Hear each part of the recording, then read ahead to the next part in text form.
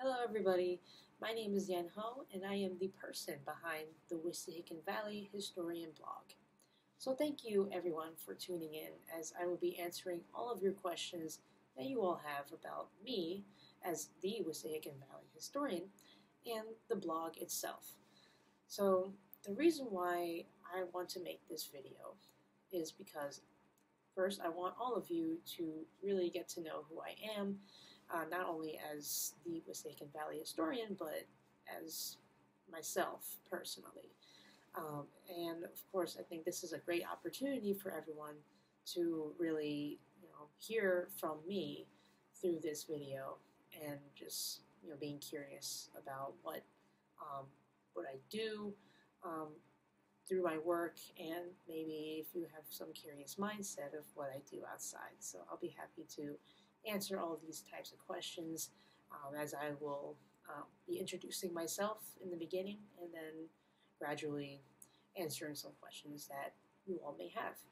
So thank you all so much for tuning in. So let's get started.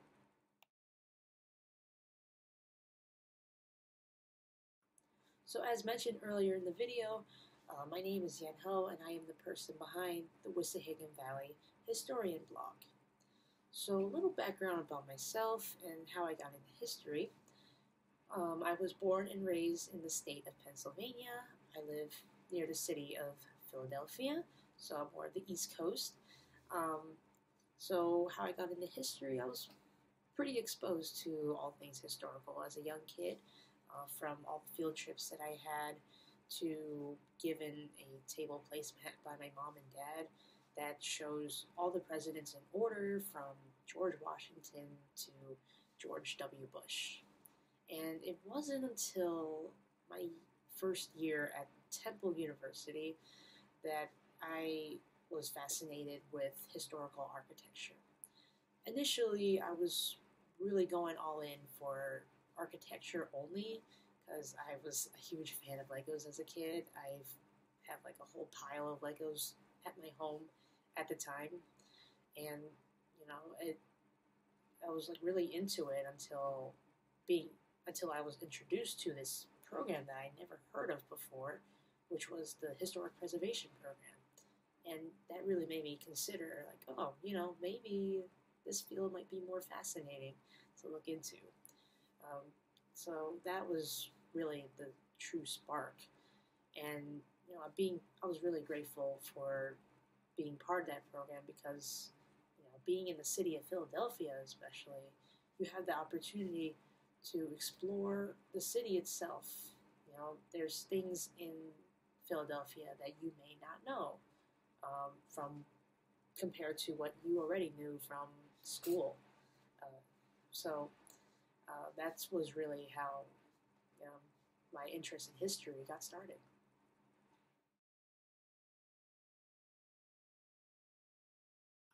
So after 4 years at Temple University with my bachelor's degree in historic preservation, I felt the need of heading back to school after that.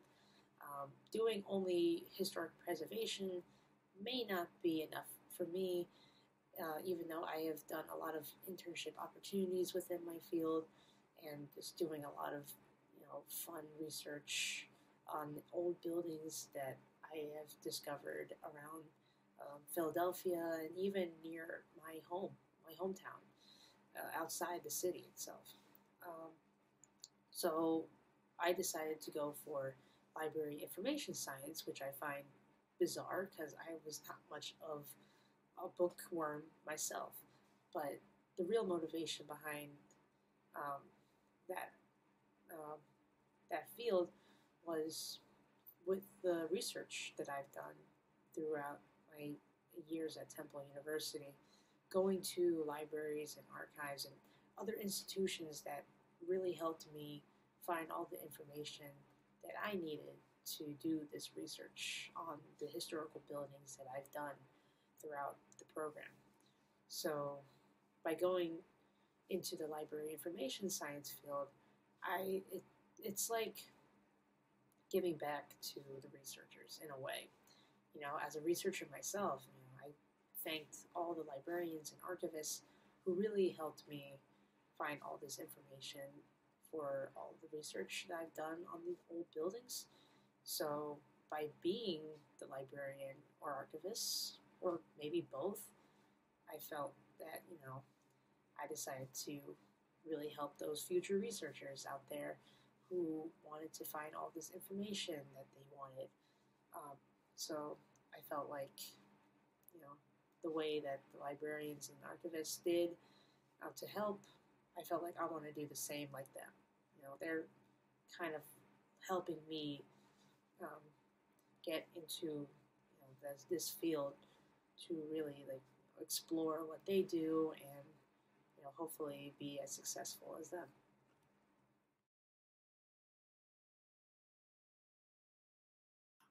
So it all started in the year 2021 when I just finished my master's degree in library information science, and I was searching through jobs around my hometown of Pennsylvania and even outside the state. And it wasn't until my dad found this job at an international school in Vietnam where he thought it would be a good opportunity for me to explore my heritage as a Vietnamese American, as well as practicing my Vietnamese language and engaging with the local Vietnamese here. At first, I was not too thrilled of moving to a different country, as I never really thought about this ever in my life. But my parents thought about it and just think that, I thought at the time that this is a benefit for me, it's for my own good. Just thinking like, this is really good for me since I haven't been to the country for a long time. The last time I went, I was like about 10 years old. The last time I went, so Vietnam was very different for sure. So they thought it's a good opportunity for me to head back and just see how the country is. Pretty much we're just experiencing it together. Until this day, we are continuing to experience how the country is continuing to thrive in a way. Um, so yeah, after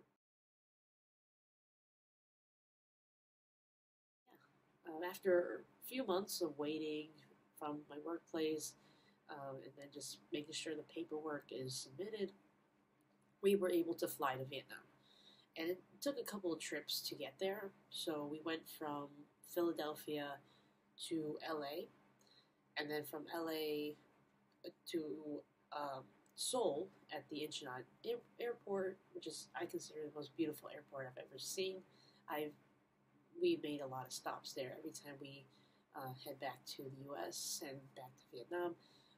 So that's a really nice airport to really stop by. And then finally to Vietnam is the final destination. I can tell you from LA airport to Korea, the flight is a luxury. Like hardly, I mean, even though it was COVID time, and not many people have, full, not able to fly to another country due to restrictions. But luckily for us, we were sponsored and we were able to fly over there with no problem. So not many people were on the plane between LA and Korea, and luckily for us, we were able to have enough space to sleep around and walk around the plane as much as we want. So it felt really good. We don't feel any feeling in our bodies whenever we have a long flight like that. So we were very fortunate at the time that we had a good experience. But when we finally get to Vietnam, it's a complete different feeling. It's like you're trapped in a horror film where no one is around you but you, in a way. So we arrived there pretty late. It was close to midnight, and hardly anyone was at the Vietnam airport in Ho Chi Minh City. There were only employees working there, only to help those who are, special, sponsored, those who were sponsored to enter the country. So we were one of those fortunate ones to arrive. The people who worked there at the time, they wore those blue suits, blue jumpsuits, that they wear to protect themselves from COVID. It's kind of scary to see them in it, but we ended up wearing them ourselves since we it was required to wear them during those COVID times. But despite that scary experience, and after spending a few weeks being isolated during those times, the country was easing up from restrictions, and everyone was able to go free. And we were fortunate enough to find a place like this, is where I am right now. So we are currently living in a really nice apartment, um, like looking at District 1 in the, trying to think of direction, in like the south, I believe, southwest area. We're looking at the southwest view of the center city part of Vietnam, or Ho Chi Minh City. So we were able to look at all like the great views from the 17th floor. Is where we currently are. So if you think about it, like we were kind of close. Like we were actually pretty close to Center City. I like to compare it to the city of Philadelphia, to Ho Chi Minh City, because we're like kind of similar. Like we're closer to the city. Like we can see like the well-known buildings from the distance, right? The tallest buildings and all that. So I like to make that comparison, just be like here to Philadelphia. So it's really cool. We get to have a good view. We see fireworks. We see sunsets, sunrises coming up. And, it's amazing to really get that view. And also just looking down below to see like the rush hour of people on their motorbikes. It's fun. So, yeah. We were able to travel around as much as we can, especially around like during those major holidays like Lunar New Year's. In Vietnamese, we call it Tet. So for those who don't know about the holiday, it's basically when everybody goes back to their hometowns, wherever they're from, and then being able to spend time with their families. Just using that long 2 weeks. I would say typically 2 weeks. It's how long the holiday lasts. So they spent that time to just really catch up and socialize and do other things with their families. So that's the typical tradition of what Lunar New Year's is all about. So we went to a couple places in Vietnam. We only go to places that we know. For example, we went back to my parents' hometown. So my dad, he was from Hue. He grew up there all his life. So we were able to visit there a few times. We were able to revisit my grandparents' homes that are still standing to this day, which we feel really proud of. And then just, of course, visiting the iconic Imperial City, Imperial Palace of the kings of the Nguyen Dynasty.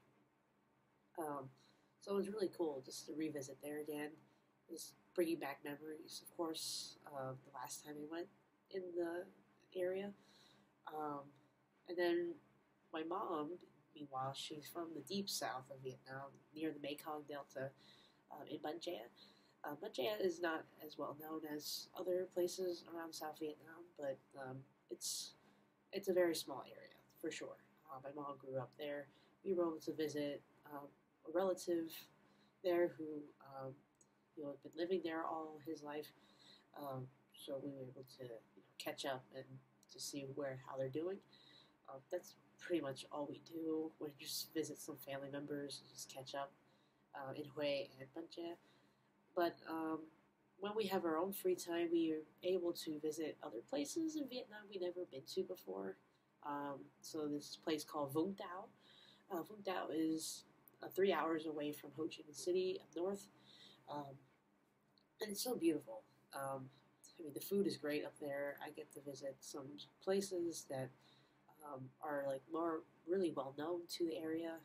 There's a statue of Jesus there, which I really am impressed to see every time we drive by at night. It's amazing. I went there during Christmas time last year, 2022, and it was really beautiful. The Christmas lights in Vung Tau is amazing. They did a really good job doing all these Christmas decorations and have that Christmas feeling. So I really enjoyed that. We went to Dalat before. We went there a few times when I was a kid. I didn't remember much since I was very young, But we recently went there, just do some like relaxing, just looking at some views and visiting places, of course. We went there when my sisters visited me here. We went to the Crazy House in Dalat. It was really bizarre with the architecture. I mean, as much as I'm impressed, it's just not my style. It's like the place is kind of abstract, but it's cool. I mean, everybody visits there, so that's really all worth it. Um, but yeah, I mean, so far we only visited like places that we know. We also visited Gamran. Gamran is further up north, I think past Funtao, near Nyajang, like another beach resort. So we went around the beach resort in Gamran area. So we were introduced that by a group of people that we met last year who were very fortunate to show us around. There they have like this ancient, what do you call it? These ancient temples that were built when like Vietnam and Cambodia have like a bond at the time, like the 1400s, I believe. But it's really cool just to see like these buildings are still standing, and like you get to really see the piece of history that I didn't really know about in Vietnam. So it's really cool. Besides, the Imperial Palace in Hue, I get to learn about the buildings that were um, have like a special connection with Cambodia. So it's really cool. Um, but yeah, I think so far we only visited around the central southern part of Vietnam. So something places that we are very used to. We just were comfortable going. Um, but yeah, we're hoping that someday in the future we can, keep visiting those more places that we've never been to. Um, so next, I can share my daily routine, like um, how I spend my day during the weeks and of course weekends. So typically, I wake up around 4 or 5 a.m. I'm crazy, I know, but the reason why I wake up so early is because I work in a school library at my international school, which is called the Pennsylvania International American School. In short, we call it Penn School. And it's not because that's not the reason why I was hired there, because I'm from Pennsylvania. I just find it a coincidence. But anyways, the reason why I wake up so early is because my library in the school is the biggest space out of every room in the school. So I have a lot more responsibility to take care of it compared to everyone else who are, you know, dealing with their own space. So I had to wake up early just to beat everyone, before all the teachers and students arrive, so that I can get that done fast. Um, so after waking up around that time, I make sure to eat breakfast. Typically, I would eat leftovers or instant noodles that were bought at a supermarket. Sometimes I even make my own breakfast whenever available. I like to eat, eggs with bread. That's like my top breakfast out there. It just fills you up. Um, and then just after that, I get ready, get changed. Um, so I can tell you a little bit about how the attire, what we have to wear at school. So since my school is a private school, uniform is required. So I am considered a foreigner. So as a foreigner, so for men, for example, they have to wear a white shirt, black pants, and a blue tie, just to show the color code of the school. But for the women, so we're also required to wear a white shirt and black pants, or we can wear a black skirt, just as long as we follow the requirements of the school policy. But for the Vietnamese teachers, they are required to wear a specific type of dress and a specific color to represent the school or even the school company as well.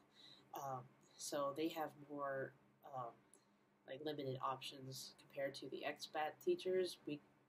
Call our, we were called expats from the school just to, I don't know. I don't know why they call it expats. I just like foreigner is a more better term to use. Um, but the Vietnamese teachers, they have limited options to wear it unless they are new teachers in the year, so they have to wear white shirt, black pants. So still that same requirement.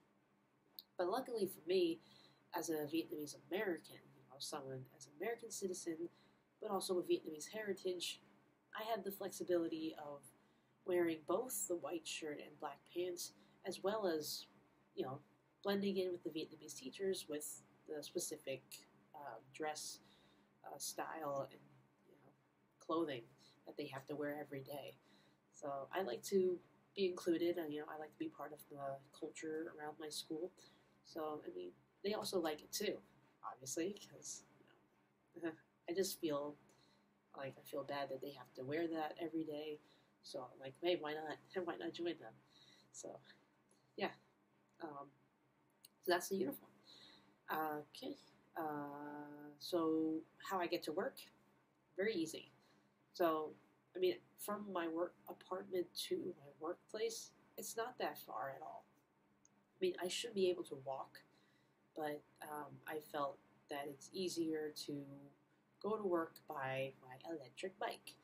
I do not have a motorbike. I'm not ready to drive those yet, as I am experimenting myself, trying to balance myself on a heavy motorbike like my dad's Vespa. It's not that easy for me. Like I'm not not strong enough to handle a motorbike yet.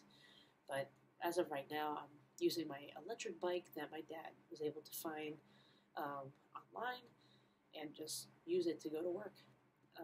Using my electric bike is actually really fun and easy to use.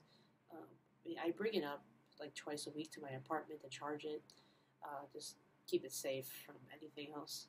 Um, but yeah, I mean, I use my bike just for a couple like miles away from my place, like maybe 5-10 minutes. That's pretty much how far I can go with my bike because I'm afraid that it'll die if I don't charge it the next day. But I'm careful with how much I use the bike. Um, so I haven't tried going out further um, away from my apartment, but I mean, who knows? But I don't really travel much anyway. I mean, I'm more of an introvert, I would say, just enjoying the indoors. But yeah. Anyways, continuing my daily routine. Um, so after parking my bike, I walk into the school. Typically, I would see the cleaning ladies, a few of them, just cleaning around the school, making sure everything's all ready for the students and teachers to come in. Um, and then, uh, you know, for me, when I walk in, um, so my library is basically like a house. In Asian cultures, we have to take off our shoes whenever we enter inside a home. So that's what the library is like. So I have to take off my shoes before entering, and just do my daily routine from there with my shoes off. Yeah, something that not every foreign teacher is used to, but it's just how it is. So when I walk in the library, um, I turn on my computer, make sure everything's plugged in, everything's all clean around my desk, and then I also look around my library, making sure that all the books are back in their place, back on the right shelves, nothing on the floor. I make sure all the books are standing, of course, and on display that I have on top of the shelves. And then I look at my book cart. So the book cart is something that the school did not uh, provide for me. So my dad and I have to find a place locally around the area to find someone who's able to make a book cart for me. So we were very fortunate, and we have it right there in the library. Uh, for anyone who doesn't know where the book goes, just put it right there. So I look at the book cart and just take a look at what some books that were dropped off at there. So I use that to just go around and put the books back. So I like to imagine that like I'm in a store, I've worked in a store for 5 years back home in PA. It's a really fun experience too. So I like to. It's a good reminder of myself. Just like, oh yeah, I've dealt with recovering the store and just making sure everything looks good before everyone arrives. So I kind of have that same feeling whenever I walk in the library. It's like I want to make sure that the library looks clean and neat, um, before all the kids and teachers arrive. It's just it's what it is, right? Um, but I mean, normally libraries don't not supposed to be like that, but I would love to explain further how it is. But I think I'm going to start blabbering um, about like how it is. But I'm more into like how my daily routine is, so I will continue that. So after all the recovery that I've done in the library, I was required to turn on some music. So I plug in the speaker and I just turn on some really positive music for the young kids to listen to when they come in. So that's something that I do. Of course, I just sit around my desk, make sure I get some paperwork started or catching up on it, and then while waiting for the students, of course. I have students come into the library during their break times and free times, which is really nice. I get to see like who comes into the library a lot, who's the typical customer, I would say, or in library terms, who's the typical patron, right? It's because it's easier to recognize faces, you get to know their names, who they are, and all that. You get friendlier with them every time you see them. So I see students every morning, just saying good morning and all that stuff. Um, so yeah, I mean, when class is in session, um, the library is very quiet. Sometimes um, the library would have meetings. The library is even used as a photo shoot or video shoot, and I can tell you why. Because the library is the most beautiful space out of all the spaces available in school, and we have better lighting and like kid view, I guess. Um, but yeah, I mean the library is like a multi-purpose room, I would say. I'm just witnessing everything that's happening in there. That's not typically used as a normal library, but it's whatever the school like to use it. So I just comply with it and just go with it, and just keep going with my daily routine, as long as nothing's interfering with my work. So yeah, I mean, I can next time in the video I can explain like my library work in detail if you like, but I would say that's basically my daily routine um, of working at a library at an international school. Um, so lunchtime I usually go there around like 10:40. That's like the earliest time anyone can go to lunch. That's like right there on the dots because every food is ready. So I just grab some food, eat, and then just head back down. So I made sure to eat early as possible before all the rush amount of kids start coming in line and get some food. I made sure to beat that. So I've been doing a good job so far. Um, yeah, I think that's it for the daily routine. I mean, my work time is from 7:30 to 4:30, but as a weirdo like me, it's like 6 a.m. to 4:30, so it's like a 10-hour shift for me. So, hey, more pay. So, yeah, that's basically my typical life. Um, with this part of the video, I can definitely say like um, some differences with the Vietnamese culture and environment compared to the U.S. So obviously everybody knows in Vietnam we ride the motorbikes, and whenever it's like 6 o'clock at night, 6 or 7 between there, it's rush hour. People are trying to get home and everyone's stuck in traffic, and not many people are patient on the road. So around there, like people would just go on the sidewalk, try to bypass it, but unfortunately you can't really do that. One, you're not supposed to drive on the sidewalk, and two, there's no point since people are already stopping at the stoplight. So people are in no, people are not patient on the road. So my dad is aware of that. Um, so you have to be careful, especially on the motorbike. You never know what comes at behind you or what's in front of you. People are not many people are careful on the road. But just keep a full on. Just I guess go with the flow. Whatever you feel that is comfortable whenever you're riding a motorbike. The weather here, in terms of weather, I've been wearing shorts. I've been wearing short sleeves and shorts, whenever I'm home, because it's a warm day every day here. But I would say there are 3 seasons in Vietnam. So right now we are in the monsoon season. So the monsoon season takes place in the fall time, from I believe September up to November, around there. So it's mostly rainy season. A lot of rain and floods may happen, but it's only up in the northern and central part of Vietnam where there's a lot of it. So it's not a good time. Not a really a good time to visit those places during the monsoon season. So I would wait until after November, so to get that all cleared up. And then there's a spring and summer season.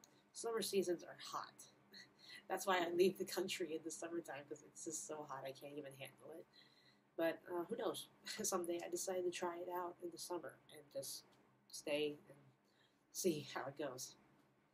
But anyways, but there's times from December to maybe March, the weather is kind of cool depending where you are. If you're in central Vietnam, like Hue, it's pretty cool. It's pretty cool up there. So you have to make sure you bring a sweatshirt around that area, because you never know. The weather, it's unpredictable. The weather is unpredictable in general. Sometimes they say it's raining, but you don't see any rain. You just see some sprinkles for 30 seconds. That's it. But Vietnam's unpredictable, but in an interesting way, I would say. Food. I'm sure everybody's wondering about the food here in Vietnam. Well, it depends. Everywhere you drive around Vietnam, there's a lot of local places. And, as a new person, if you're new in Vietnam, it'll be difficult to figure out, which place is the best. And it's something that my parents and I have been figuring that out when we first arrived. We try to figure out which places are really good to eat. We were trying to find the best Chinese restaurant in the area. And at first we asked locals, I was like, hey, is there any Chinese restaurants that you know that are good? And we did try out some places.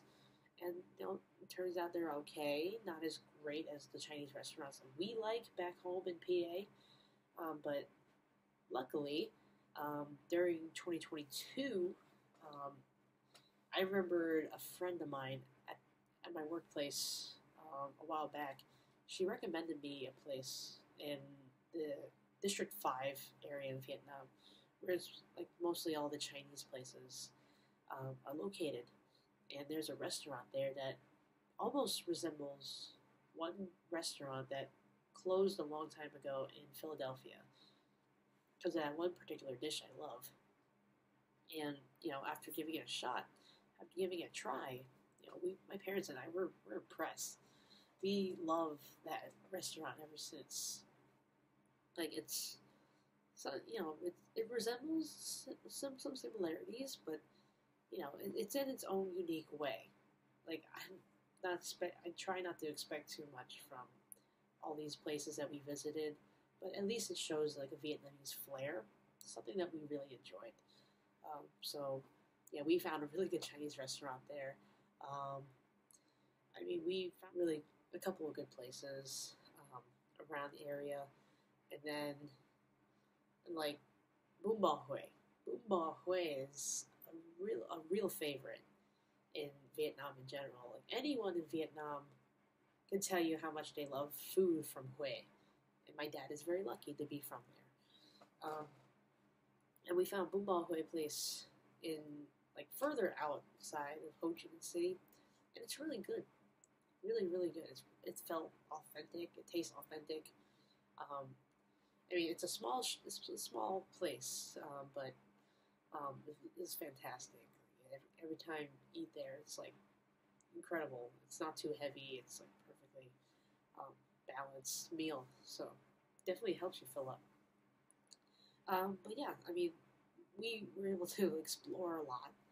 Um, but we're like the type of people that like to find fast food places, fast food chains. We're huge KFC fans. The KFC here, let me tell you that. The KFC in Vietnam, I say amazing. It's amazing. I mean, it's not as greasy as the KFCs in the United States, but the food is fantastic. I mean, every time we go to a mall, we found good malls in Vietnam too. We always go to KFC. Always the first stop. Whenever we go to the mall, like we have to make sure we eat before we shop. So KFC has been our really top favorites. They really impressed us with like their quality meals. So, um, but I'm gonna stop gloating about KFC.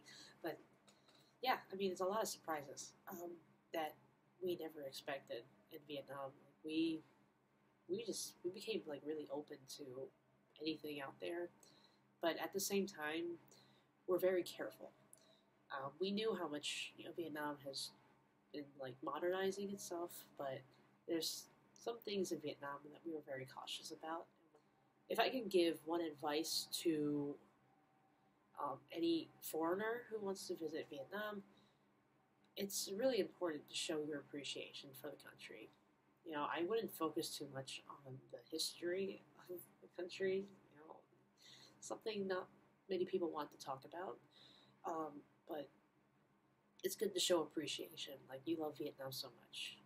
Don't try to, reflect back in the past. Just move forward in the future. That's what Vietnam is pretty much going into. Um, but also, if you really want to travel to a different country in general, I think for me, it's important to really practice the language. A lot of people, especially here in Vietnam, they would love to hear you talk in Vietnamese. They love to hear you try. I mean, yes, they will laugh at you, but in a good way. In a good way. So, like, this just that way they know, like, oh, like you're really trying. Like, that's just something to keep in mind because, like, just because they laugh at you doesn't mean that they're insulting you. They're laughing at you because they love you. They love that you are being appreciative with their culture and the surroundings. So just keep in mind that whenever you're heading in a different country, it's really good to practice the language. A lot of people want to hear how you talk Vietnamese. I've been trying to remind myself too. Every time I try to practice my Vietnamese language to other people, they may not get it because of my accent. Maybe I'm like not doing it correctly, but it's just good. It's a feel good thing because you get to just know that you actually tried to speak in front of people, and they really appreciate it. They like just give you open arms, like, hey, you're willing to speak whatever you want to us because we really like how you appreciate our culture. So yeah, definitely.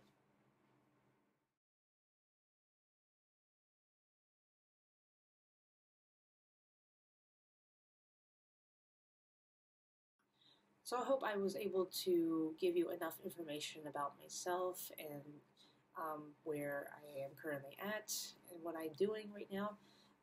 But if I miss anything that I did not mention in this video, please let me know. I'll be happy to answer those questions directly or whatever form of communication you would like to use. So with that, I can go straight to some questions that were submitted to me just a few weeks ago. So let's see. We have the first question here. And it says, where do you stand on the current late laissez-faire position of many municipalities, including Ambler, about the ease with which people can demolish historically significant buildings. Oof, that's a long one. Um, so, where do I stand on the issue, including Ambler?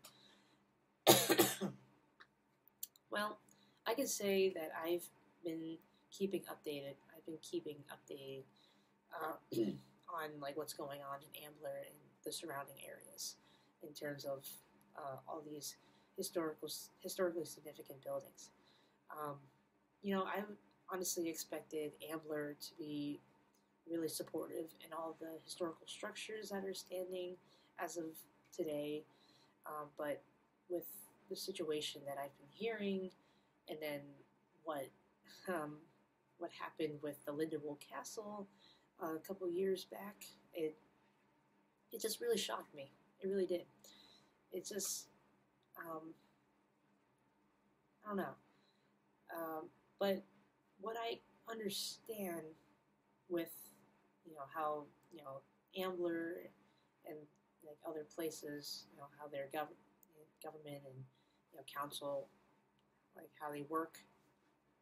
I mean, in general, I understand that they want more people living in their area, and I totally get it.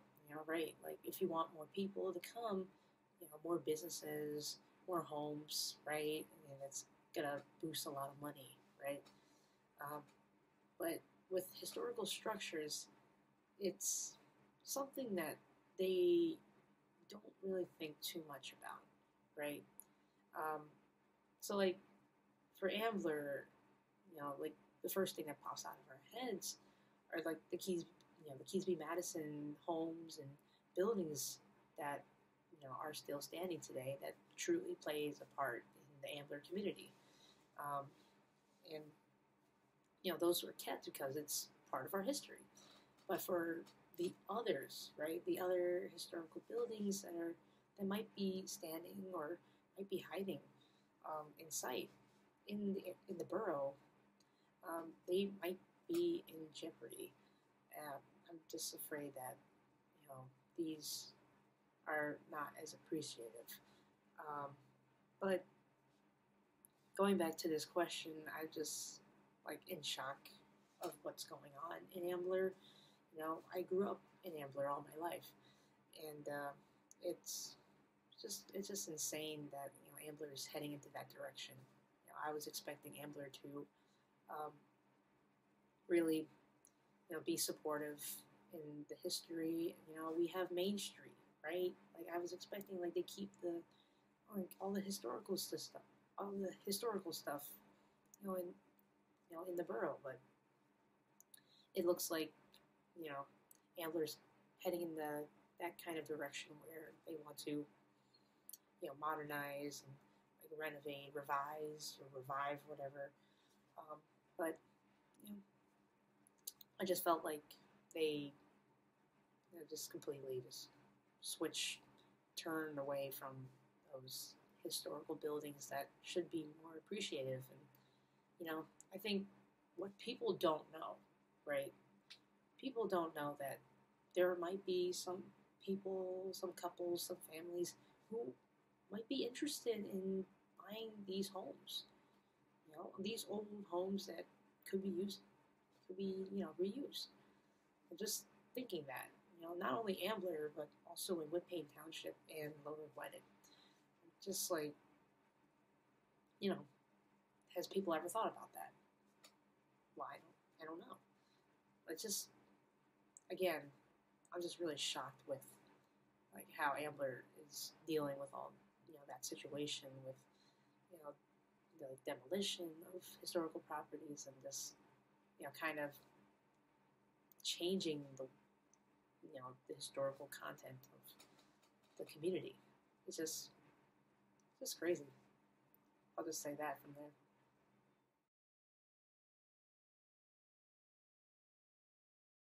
Okay, so my next question I have here is, how do you go about selecting your topics, and how much time do you spend on each newsletter posting? Okay, well, thank you so much for that question. So selecting my topics for my blog. So that so in the beginning, I can just say in the beginning, I was just thinking a lot of random stuff. Just thinking like, okay, is there anything that relates to this, or like, is there anything in the Wissahickon Valley region that connects to U.S. history or even world history? That's something that I've been thinking about throughout my blog from the beginning to this day. And I tried going online through Google. Google Books is actually one of the best resources that I have so far. And you know, sometimes it doesn't show up what I wanted, but it may lead to something else. It's always like that. For example, if I look up something that it's just like in my mind, I look that up, right? I look it up through Google, and then while looking through Google Books, there was like a random content that I found that doesn't even relate to what I want to search for, but it could lead to a next posting, right? So that pretty much, something that like how I came up with these topics is just like, oh, this is just out of the blue. Like, okay, maybe I'll talk about that. But it depends on like if there's enough information on it, right? Like if there's not enough, then like I have a choice to either just move on from it or maybe save it and then hopefully if I can come back to it and just try again. So that's something that I was doing. Um, I try my best to work on these blogs during my free times, even before coming here in Vietnam. But I have such a lazy mindset. I just like, take a break and just have my head somewhere on YouTube. Or even jamming out with music in my earbuds. I always wear earbuds whenever I work on my blog. So, um, yeah, it's just random timing that I do my blog. But I made sure that like, okay, when it's Thursday, it's Thursday. It has to be posted by Thursday. Like my blogs are scheduled like before that time, so I double check them to make sure that they are all set. Make sure there's no mistakes in there, no typos. Um, but yeah, it's I would say it's a process, but it's like more flexible for me to work on this. So yeah, and then in terms of newsletters, I mean newsletter. So like okay, my blog runs under Wix, so I do not sign up for like what do you call it? I do not sign up for like a subscription for it. I was just been using it for free for like a long time. So when I use it for free, that doesn't mean I can just post all these newsletters that I sent like many times. I can't really do that. There's a limit. So whenever I send a newsletter, I'm only allowed to send 3. So I have to be careful at this point to like send like what kind of newsletters should I post, right? I can't like post everything, right? Only the blog itself, it can only post like every week because it's alright, it's a blog. But for newsletters, I'm only allowed to do 3. But newsletters at this point are things that only for something that I want everyone to listen to or everyone to read. I just want to make sure to inform my subscribers and followers like some important things they should know about. So, but yeah, I I hope I answered all that for you. I know it's pretty long, but it's just basically my blog is just very flexible. It's really no boundaries that I have. It's just a matter of being careful, like how much am I supposed to do it, and you know, just trying to stay on schedule here. All right, so it looks like I got all the questions answered, and I got all the questions that were submitted to me.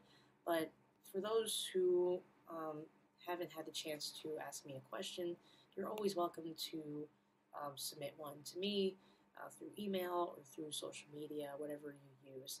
I'll be happy to answer them to you directly.